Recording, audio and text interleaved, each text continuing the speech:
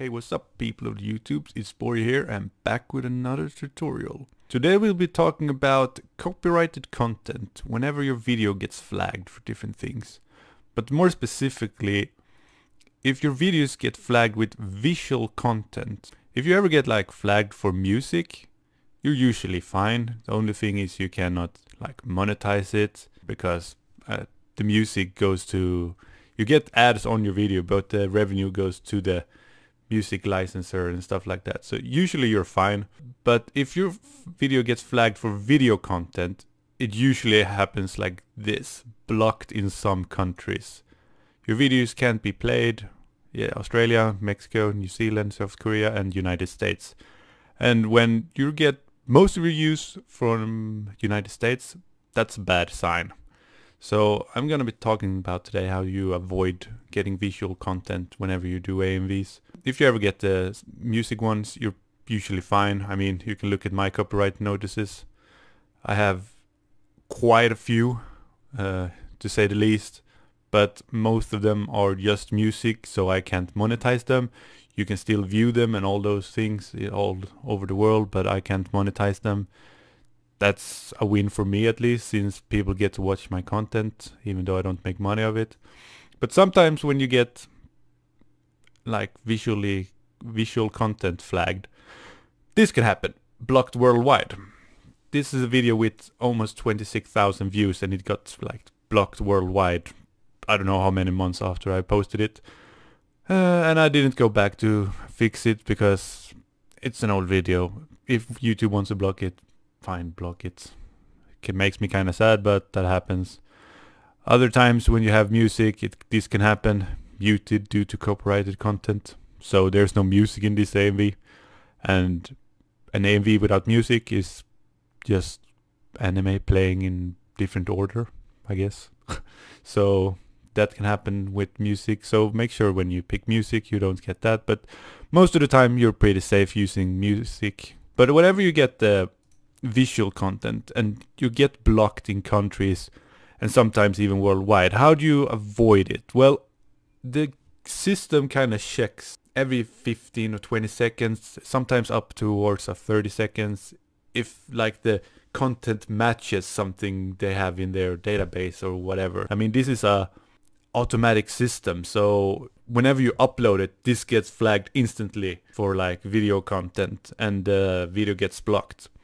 I mean, whenever I did this AMV, from Sword Art Online specifically, this got blocked every single time I uploaded it. The actual fixes took longer than the edit. So yeah, I don't know how many it was, but like we can see maybe in the folders over here, I think it was like 15 or 16.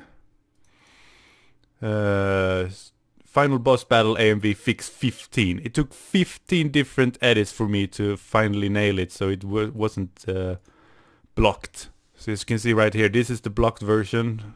Some of you haven't watched this because it's blocked, and this is the other one. You can see the visual content down here is not present in this one. So yeah, how do you avoid this? I did a little bit of... I had like a period, I edited a lot with the Sword Art Online. I even did the Snake Eyes one. I didn't care it got flagged, so I just posted it anyway. So you can see the visual content, it's matching the entire video. For this one it was only 1 minute. 1 minute and 1 second to 2 minutes and 5 seconds. And the other one didn't have anything at all. So it was around this part right here where I have it's selected where it starts. So I'm just gonna mute it a bit and play it back. So it's right around here when the fighting starts. So basically what it was I didn't edit enough to make the system think that it was edited. It thought I uploaded the video to YouTube. So it like flagged it for like, oh, you cannot post it here, that's copyrighted material. But I did edit with it, just not enough. I didn't speed it up enough, or I didn't edit like 2 different clips fast enough. So that's what I had to do to fix it. So basically if I go into Premiere Pro right here and do like this is the original video. As you can see, everything is mostly on video track 1, some parts over here. This is also around where the copyright starts. But if you go to my fixed version over here, as you can see, I ended up adding a lot of different stuff at different parts. And also what I did was, I'm just gonna go back again. You can see nothing, some stuff. What I also did was adding different transitions, exposure, swish pans, right around here. As you can see, these are the same ones, but these are just cross dissolves. I basically just added more transition that made it more blurry, or like more movement in the transitions, to make the like system thinks that it was not just the regular one. I even I had some parts where I just added transitions to have them. As you can see right after this thing with here where he's talking, I added some more exposure things. Those are not present here in the regular version. There are no transitions, and then the other thing starts up here. Basically what it is, it checks every like 20 or 30 seconds if it's like copyrighted content.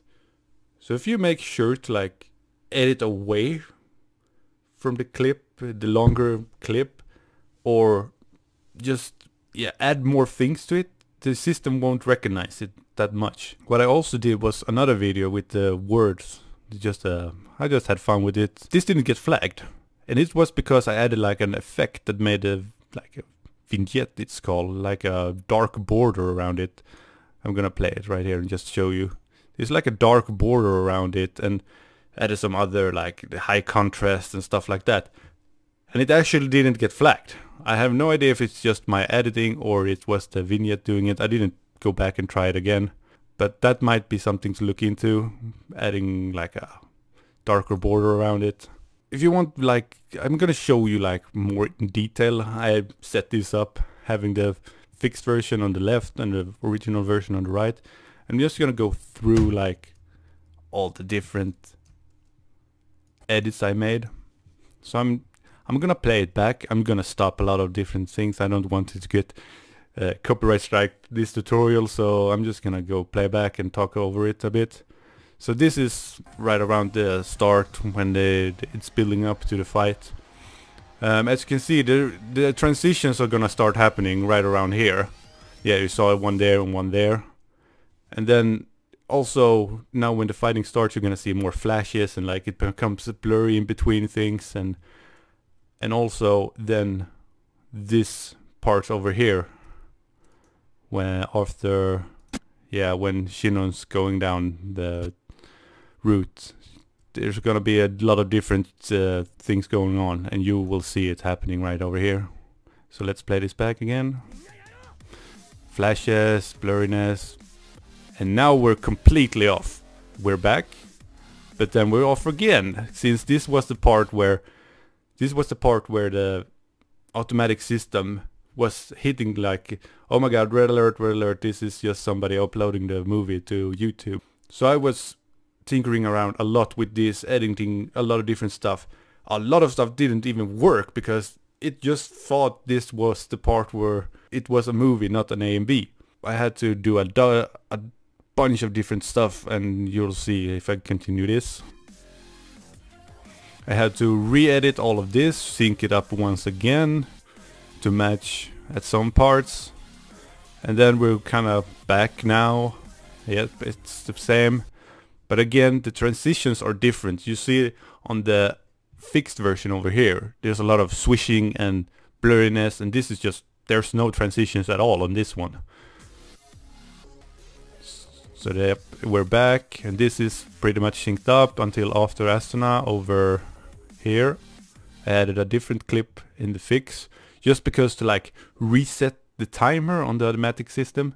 So it was like, oh, it's gonna go over to the movie. Okay, no, it was not the movie, it was something else. It's kind of just like tricking the system for every like 10 or 20 seconds. So you can see now it's synced back up again. And I have a different transitions over here. And then what I did was I went back to like the regular seasons and I thought, what can I add to like reset the timer once again? So I just went back and picked out like a small clip of Yuki just to add more like emotional effect to it. but also to reset the timer. So here it's coming up right here. There she was.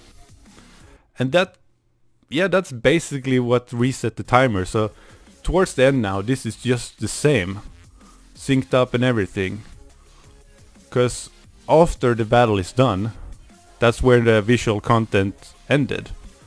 So as you can see, this is basically the same. Yep, up until all this. So what, I just added that small little clip with Yuki over here.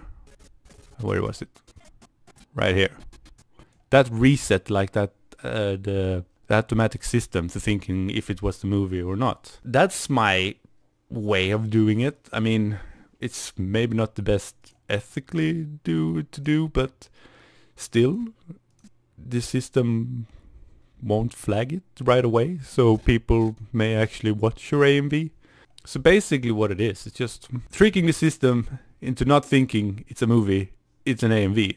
Since AMVs are by nature fair use, since it's built upon the original work. So maybe, yes, sure, you can, it's not copyrighted for you, but it's still fair use to do it and upload it. So yeah, that's basically how you do it. I mean, edit faster or add different things to, yeah, cut in between things to reset. So again, it's like 10, 20 or 30 seconds you can use. It's really dependable on what thing it is. I mean, for this I couldn't use 10 seconds, around 1 minute even in you know, like a straight line. I had to edit a lot of different things in between. That's my way of doing it, at least. Yeah. Good luck, guys. And what's this up here? I don't know what this is, but I'll post it in the description if you want to view it, since it's unlisted. Hope you guys get what I'm saying and how to avoid it. So yeah, until next time, guys. See ya.